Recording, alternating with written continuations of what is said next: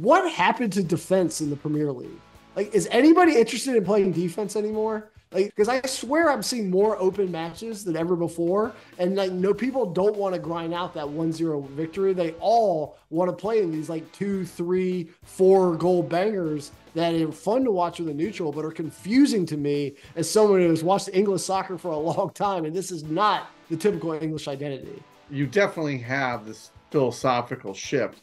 And I think part of it is you're seeing more money come into the league, which means you're going to get better players.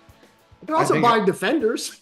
Well, yeah, you could. But I mean, typically when you're going to spend money, I mean, what are the most expensive players? They're the guys that score the goals, right? Not necessarily the guys that prevent them. To me, the game congestion and just the whirlwind of the last 3 years, what would be the first thing to go, right? Is the defensive organization, the holes in your pressing, and your set piece concentration. Pressing is seen as a good thing. We're seeing less and less Roy Hodgson era teams that are just going to sit back in a defensive shell anymore.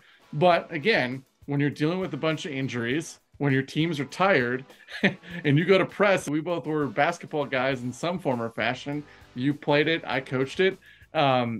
What happened when presses get broken in basketball, man? The other team was going to lay up on the other end. And that, I think that's the same thing now, right? It happened a lot more in the third game of Saturday AAU tournament than it did in the first. So I think your fixture congestion is a great point. Well, I'm looking forward to somebody going full Timberwolves and just be like going zigging when everybody else is zagging and trying to grind out 1-0 wins again. I look forward to seeing who that team's going to be.